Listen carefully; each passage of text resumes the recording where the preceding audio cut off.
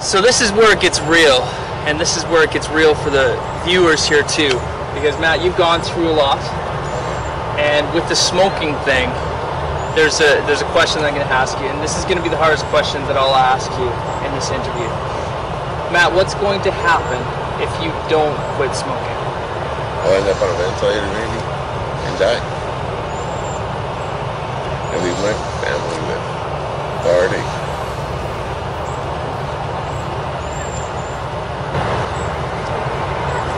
Do you want to share with us just a little bit about some of the stuff in the hospital that has happened recently, or your trips to the hospital that are mostly a result of your smoking? Being intubated so many times, laying there with a tube in your throat, slobbering on yourself, mouthing words that nobody can really understand. It's a lonely place. It's a region in the shadow of death. It's horrible. And as you saw from the very first video, Matt's putting himself to a challenge, a 30-day challenge to quit smoking.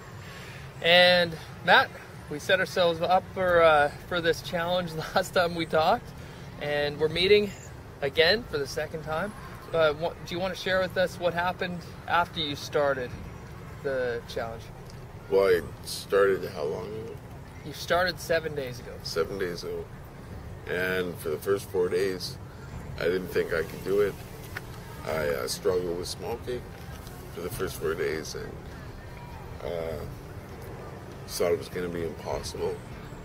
And then I just decided, actually I met with my mom, and she said we'd restart it because she had had some wine, and hers is not to drink. So the next day I just put my mind to it. It's been 3 days. And Matt, last week we talked about starting this 30-day program to quit smoking by doing some small steps in order to achieve that bigger goal that we have to quit smoking in 30 days.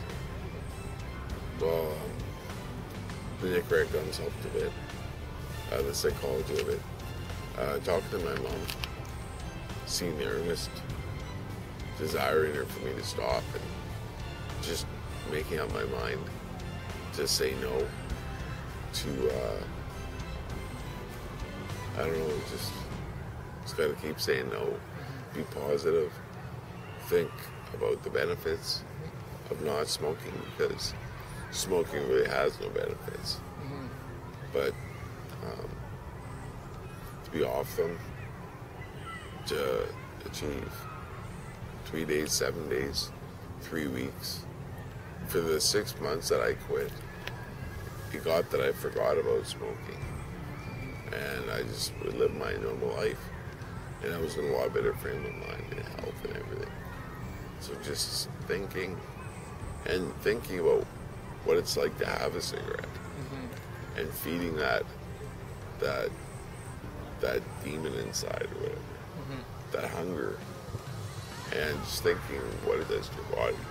That's helped me not to do it. And if you've watched the first two videos, you'll know that Matt Proctor's in the middle of a 30-day challenge to quit smoking and save his life. It's been really, it's been a really hard struggle. I have been smoking. I gave my smokes away today so that I wouldn't smoke. I thought I could do it. I thought if I really set my mind to it, it would be easy, but it's not as easy as I thought it would be. So Matt, would you like to just share with us what's going on this week with your challenge? It's been a really difficult struggle. It's been a really hard time not smoking. Yeah. I went for about 2.5 days, and it seems that it's just hard thing to break. Yeah. Someone was telling me it'd be the hardest thing I ever do. Yeah. Just quit smoking. Yeah. It's been a real struggle. Tell us about some of the action steps that you've done to replace the habit.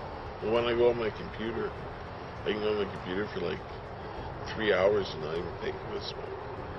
Or else when I watch television, it's still there pretty strong. The gum helps, the Nicorette gum helps. Yep. I don't know. Yep. So some of those things are working, and we're going to continue to show how replacing the habit will work in this process, because it's something that you can use as a tool going forward. I'm realizing that God loves me where I am, and He has only the best things for me. And I realize for smoking that if you believe that you can't do it, then you never will. Quitting, that is.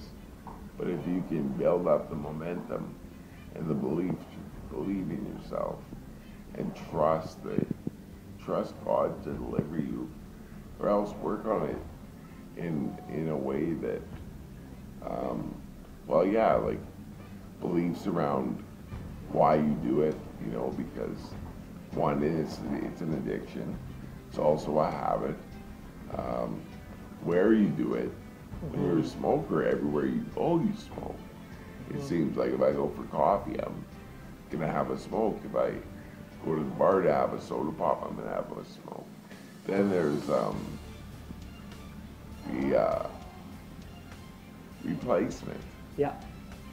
To find something to replace the habit of smoking, to something that will Okay. So you want to replace the habit of smoking. something empowering. Empowering. Oh, Something that will excellent. empower me, not just to replace it, but it empower me to live a fuller life. Awesome. Cool. So you're really just targeting the formula that we're using, which is burr, right?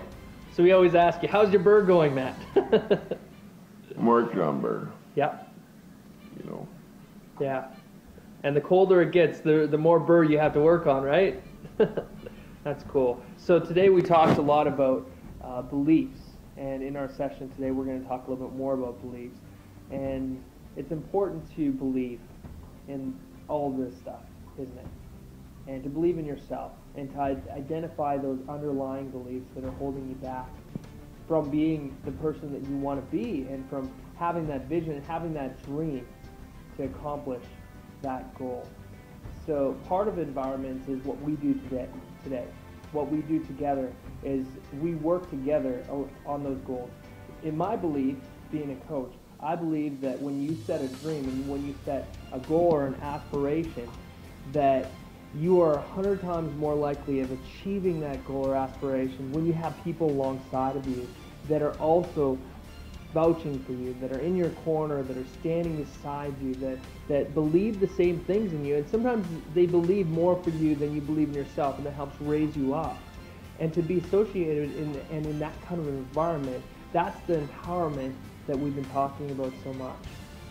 So yeah, today we just wanted to share this refreshing update with Matt's progress as he's looking to quit smoking to save his life. Today we're going to be talking about how Matt has quit smoking. Woohoo! All right, that's awesome, Matt. It's been 17 days. It's been 17 days. Yeah, and I know that this time for quitting, I did it on my own desire. I decided that I didn't want to end up in I decided I didn't want to end up in the hospital again. And I was on the road to go in there, and I decided that I just had to do it for myself. For a while there, it had been that I didn't want to smoke anymore, and I just couldn't seem to get over it. And I finally made the decision, and it's been 17 days. Awesome. And you just have to persevere, be diligent not to smoke, right? Yeah. And my bird believing that I could do it was a big thing.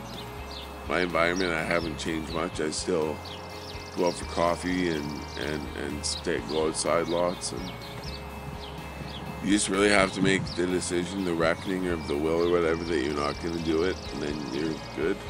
Awesome, awesome. So tell me a little bit more about burr. We've talked a lot in our sessions about beliefs, environments, and replacing. So you said, tell me more, just to open up so people can understand how beliefs have helped you. Well, like your belief in self, belief that you can do it, your belief system. I asked God to help me with the belief part.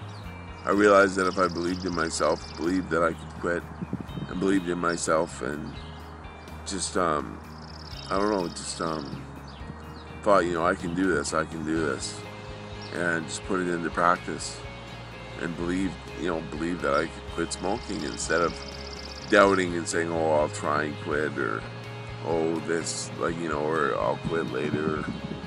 You just have to believe that you can do it and set your mind to it. Awesome.